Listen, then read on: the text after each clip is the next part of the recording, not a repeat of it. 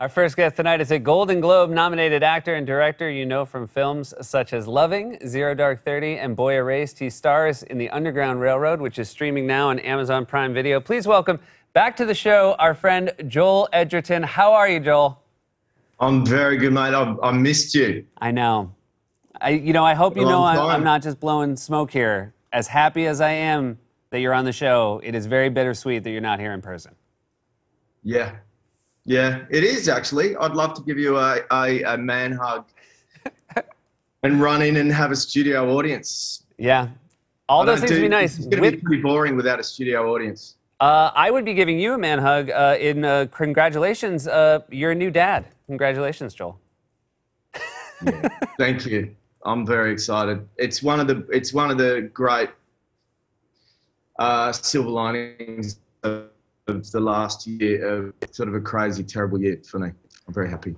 It's a perfect silver lining. I also know that you're back in Australia. Thank you for waking up at the crack of dawn to talk to us.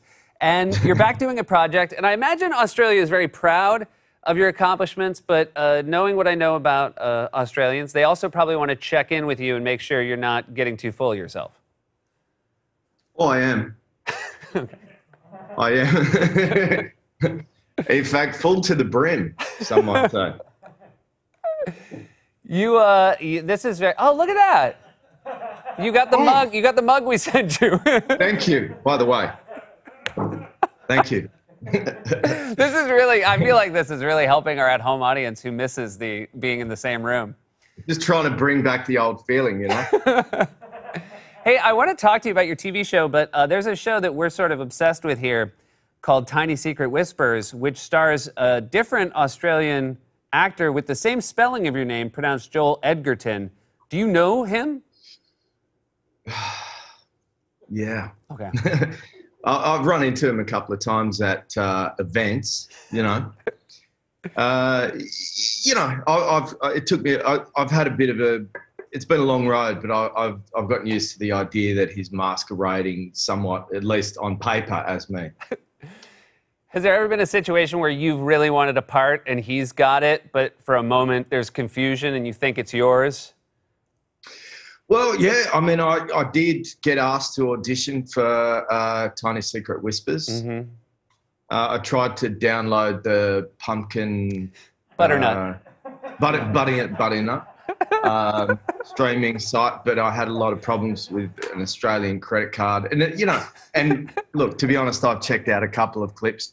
And I love the actor that plays Tech Delgado. I'm not a fan of Joel Edgerton. Yeah, well, that's fine. I mean, I would imagine that's hard for you. I want to ask about a real TV show that you were in, the real Joel Edgerton. Your first TV gig, you did not last long. Your character, I should say, did not last long. No. My first acting job out of drama school, I played Ben Mendelsohn's younger brother, and we were holding up a video store. I mean, half of the audience maybe won't even know what a video store is.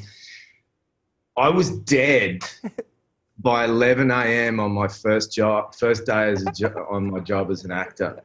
11 a.m.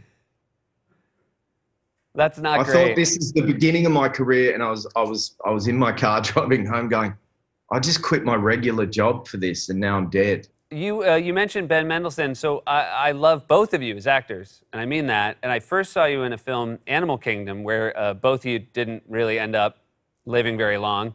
Have you ever been in a project with Ben where either of you have made it through the full runtime?